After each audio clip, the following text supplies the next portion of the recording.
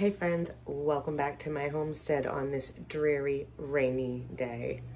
No matter. As promised, today I am kicking off my canning season and I am so excited. I'm waiting all year for this. So, to start it, let's start it with a bang. And by bang, I mean let me share one of my family's absolute favorite meal in jars, which is creamy chicken pot pie. That's right, I said creamy in the jar chicken pot pie.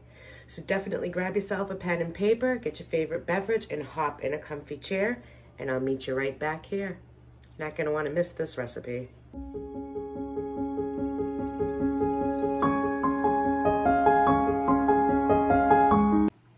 Now, I know what you're all thinking. Shawn-Marie, you cannot add thickening agents like flour and cornstarch to canning. It's not safe, and you're absolutely right. But you can add this, clear gel. It's normally used for pies for the most part, but you can also use this to thicken up your canning dishes, and it makes a wonderful gravy. All it does is eliminate the step when you go to consume the product. You don't have to thicken it. It's already thick and ready to go, and I like it this way. Now, the reason that you can use this safely, which you do for apple pie filling when you're canning it, is once again, by using clear gel, this stays very fluid and very liquidy through the processing process, if you will.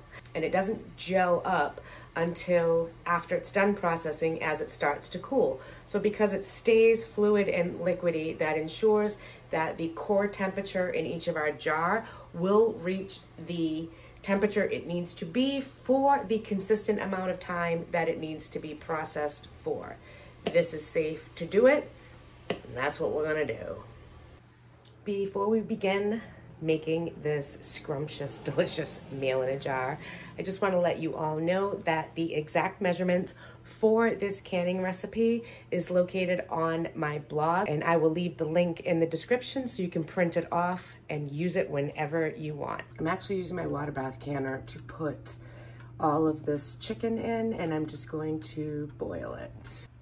Okay, my chicken is done, and as you can see, it's a lot of that like white in there, and it's even on the chicken. I don't know if you can see that or not.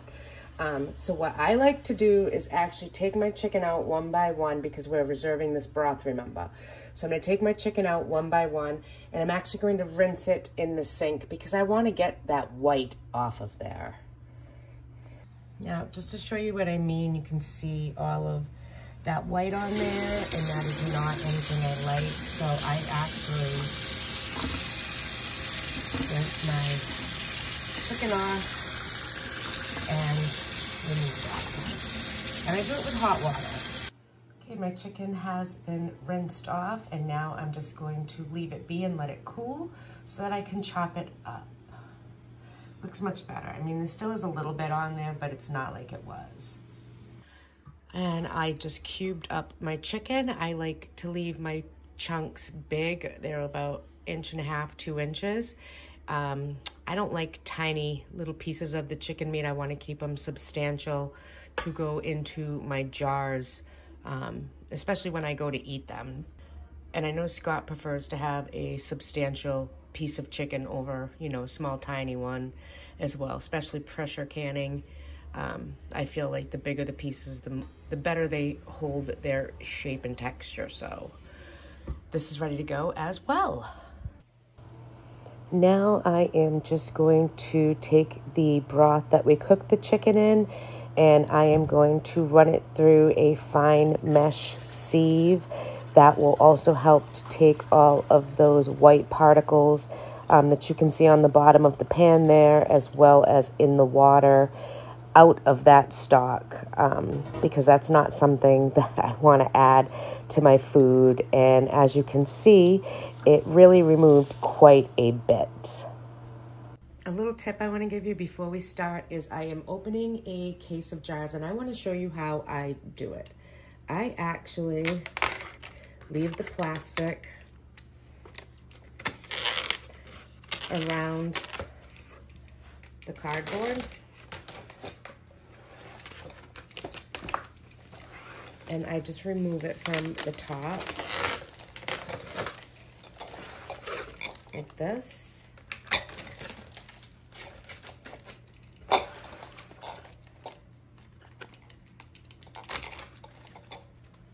Just like that. And I do this because leaving the plastic around the box like this just helps give it more stability, keeping the box together. So I can store my jars in here, but that's just the way that I like to do it when I open a new case. I'm gonna get my jars washed up. So today I'm gonna be using my quart size ball wide mouths, and I'm gonna use the wide mouth because when it comes time to eat this yummy, delicious concoction going in this jar, this just makes it easier to get it out. So if you have the wide mouth, this is an ideal recipe for those. But if you don't, you only have standard, it's going to work the same as well. So let's get these in the sink and cleaned up and ready to use. I'm just using some Dawn liquid, actually the spray, and I am going to just give these jars a nice quick wash using some very hot water. They are new jars, they've never been used before, so I just want to make sure they're free of any debris or dust. The USDA says that if you are processing anything longer than 10 minutes, you do not need to sterilize them anymore, so this wash is going to be just fine. And also, don't forget, you need to wash and clean those lids and those rings as well. You want to make sure that your jars are perfectly ready to start this pressure canning process, and a good wash of all equipment ensures that we are ready to go. Here is another tip. Whenever I'm canning potatoes, I like to actually soak my potatoes and rinse them, and I like to do it 2 or 3 different times. The water is always cool, and I always use the Ball Fruit Fresh Produce Protector, but you could even just use like lemon juice. You get it in there, let it stir up a little bit, and that keeps our potatoes from yellowing and turning brown and discolored and just not looking very pretty in my jars. So remember, you eat with your eyes first. It needs to look appetizing, and these are all steps that just help with that. Rinsing the chicken helps with that. Keeping my potatoes nice and white, using this water helps with that. It's a personal preference, not a necessity, but it's what I suggest.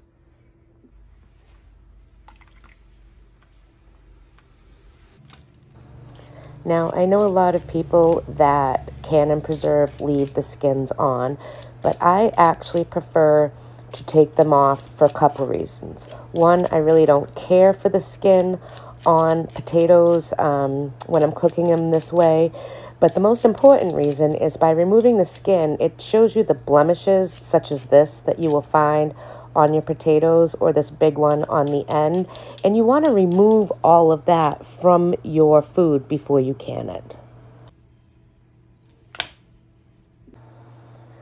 Now, as you can see here, I am actually just going to dump out my potatoes. This is the first rinse that I put them through, and I do this mostly to remove the starch from the potatoes. It doesn't make so much of a difference when I am canning something that's going to be creamy, but leaving the starch in does a couple of things. It adds an extra thickener, which I don't necessarily want, and it also makes the jars cloudy, especially if you're just doing potatoes alone and you don't do this rinsing process. It will turn the water that you can your potatoes in very cloudy, and I personally don't like that. This is a step that I just prefer to do. It's not one that has to be done, but I actually like it a whole lot better, and I will rinse them probably 2 to 3 times, letting them soak and stirring them up in between to help get all of that extra starch that I don't want to include in my jars out of there. My sweet sleepy baby. Stay sleeping so Nana can finish. We are going to start with our butter in the saucepan. We're going to start by adding some unsalted butter, some pre-cut celery, and onion. And we're gonna let that cook up until the onions become translucent and the celery is softened. It smells so good. I love doing all of my prep work ahead of time as much as you possibly can. It just makes it easier on canning day to have everything ready to go and helps keep my kitchen a little bit cleaner on what is generally a messy day. Okay, our onions and celery have cooked down. We're gonna add some carrots, frozen corn,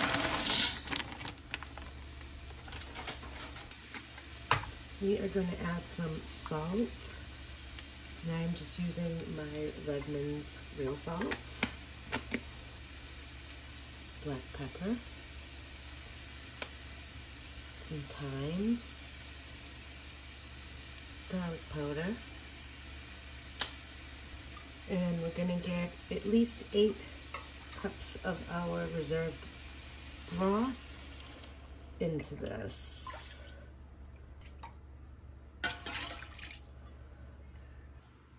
Also going to add my chicken. I like to use my shovel, I call it.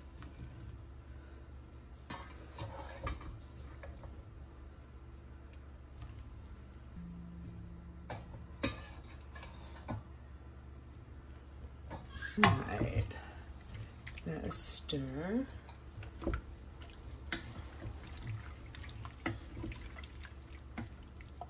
These potatoes in. There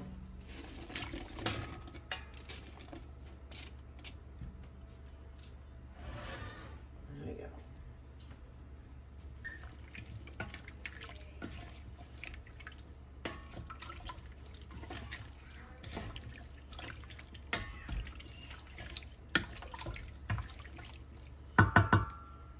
It's just so pretty.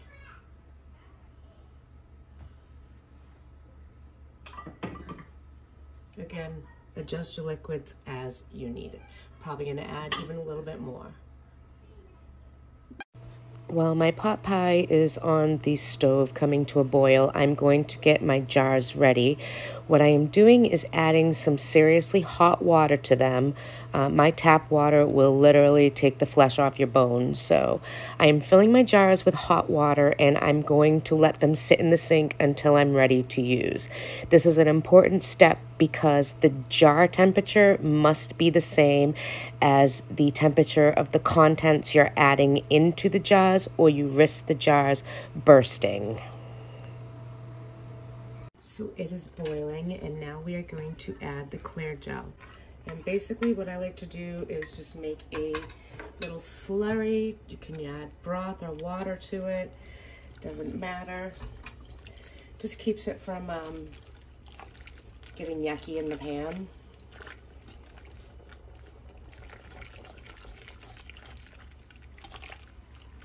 I'm going to stir it and see how the thickness goes. You can add more if needed, or you can thin out with your broth if you need to as well. So just judge it by how much you feel. Let's actually bring this over a little bit.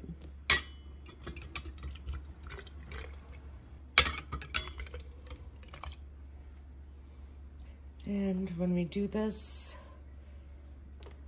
we want to leave a 1-inch headspace. So I'm going to leave all of the rings of the jar free. I will only put it up to the rings because that's roughly the 1-inch headspace mark.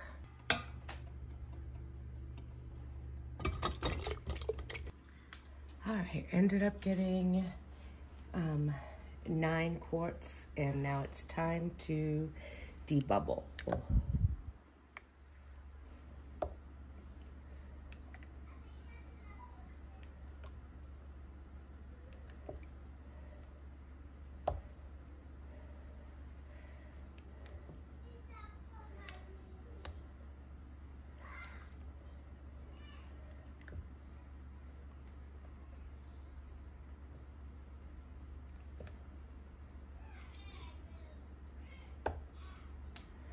That one went down a little, so I'll add a little bit more.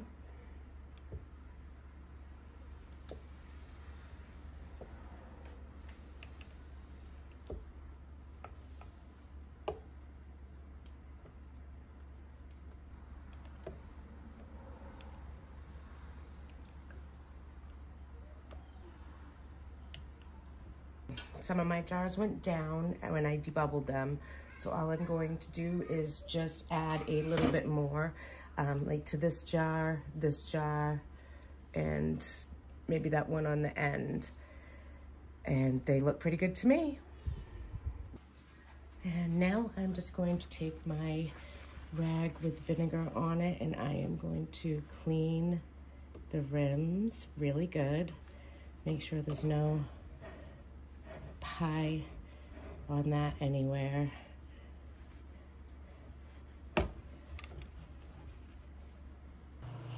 You want to make sure that you clean those rims with the white vinegar really good to remove any type of particles that might be stuck on the top or around the outside where the rings tighten onto. If you skip this step, you risk your jars not getting a proper seal and therefore spoiling. So don't skip this step. Now we're going to take our hot, clean lids. That on there. Even though they're new, I inspect my lids each time before use. I want to make sure that the ring is in great condition and it's nice and spongy. It still has good meat on it, because sometimes even new ones can have a flaw. So always get in the habit of that. We can get our rings on, finger tight.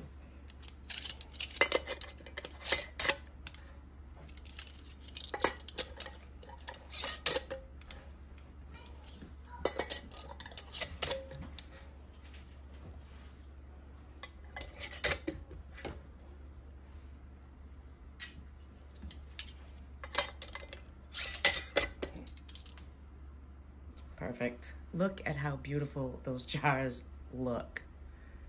9 quarts of delicious, creamy chicken pot pie ready to go. Oh, it smells so good. I'm so excited. Let's get these in the canner.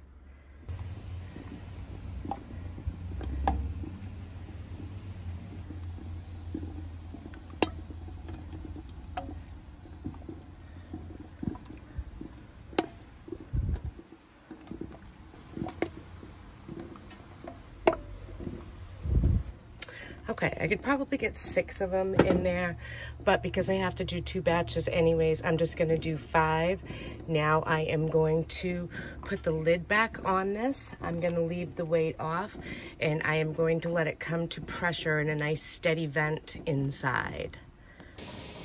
All right, you can see that steady stream coming out. That is what I wanna see. I am now going to start my timer for 10 minutes. Let this really build up in there, and then I'm gonna put my weight on. All right, it's been going for 10 minutes. It even pushed the little nipple up, sealing off the air. I'm gonna take my little Presto weight and pop that over there.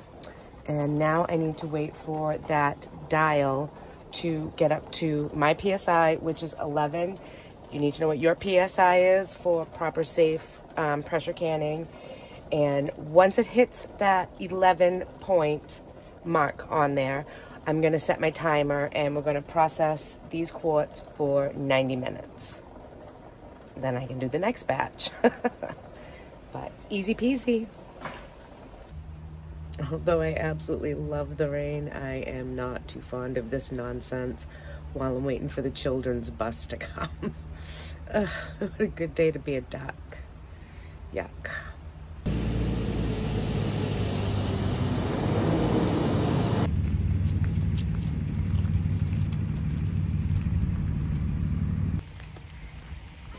Go, go, come on. Fire! Come on, dude.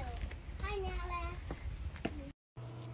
While my jars are processing, I'm going to take this time to write down any notes, that I want to add into my Keeper of the Home manual for this particular canning session, I really highly suggest writing down your recipes, the successes you've had, the failures you've had, what you used, how much. You will always have something to refer back to, which is super important when canning, especially if you're testing out recipes and you put together something that ends up being fabulous, like I did with this chicken pot pie.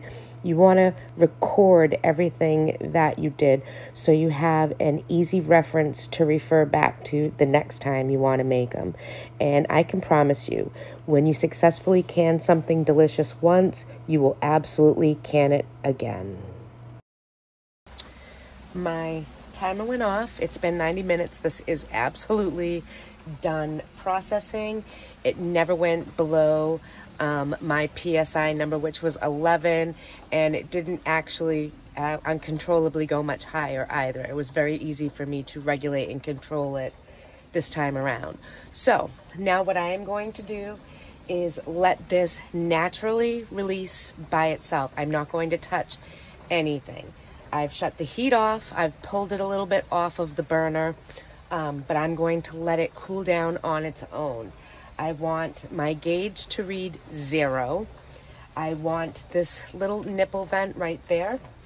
I want that to be down inside. That means there's no pressure left inside the pot and it's safe to remove the cover. When I remove it, I always remove the cover away from me. So if anything's going to go wrong, it's not going to happen in my face. But it's just going to take a little bit, not too long, but it does take a little bit for this to just get down to 0, wait for everything to release off, and it'll be good from there. Carefully move the cover away. And there we have those beautiful jars.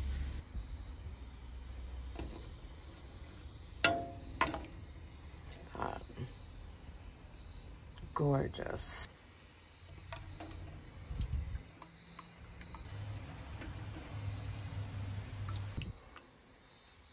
That looks amazing. So you can see the difference. These have been processed. These are the next batch to go into process. But look at that amazing, beautiful color. And I love that there was no floating on the bottom. My food is all the way down. I am super happy with that. I mean, look at that. They look gorgeous. These are so yummy. So now I'm just gonna let these cool so I can check the seal, make sure everything sealed properly. Get the rings off of them because we do not store them with our rings on. We always take the rings off once they are done processing and sealed. That will ensure that there won't be a false seal on your shelf because if you leave the rings on, it holds the lid down. You don't want the lid held in place. You want that lid to pop up if something's wrong. So that's why we always take those rings off. But I'm going to let these cool. I'm gonna get that in and we will be right back to wrap this kickoff to my canning season off. And this is just delicious and amazing. Oh, I cannot wait. So good. Well, my canning season has kicked off with a bang and I have 9 gorgeous quarts of a creamy, delicious chicken pot pie that I'm going to be adding to my pantry shelves. You could do them in pints. If you did it in pints, I think you'd probably get about 16 pints. But here is the best part. So the ingredients to make this, all 9 jars, came out to just under $41. If you divide that by the 9 jars we have, that brings the cost for each meal to like $4.55. Now, if you made these in pints and you got the 16 pints out of them, that is actually going to bring your cost per jar to about $2.55. $2.55 for a ready-to-go meal that you really don't need to add much more to if you don't want to.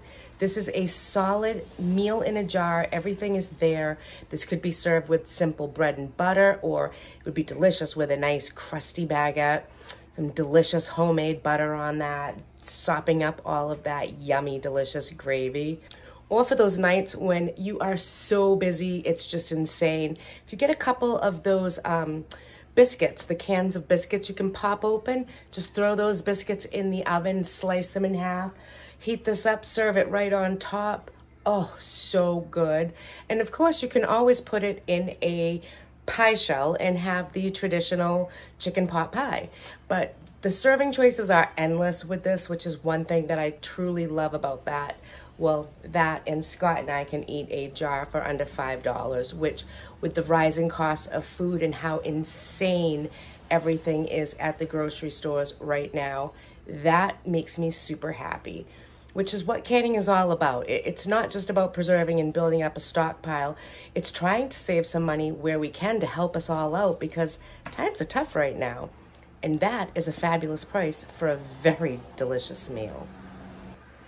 Well, my canning season has kicked off with a bang, and I have 9 gorgeous quarts of a creamy, delicious chicken pot pie that I'm going to be adding to my pantry shelves. Here is the best part.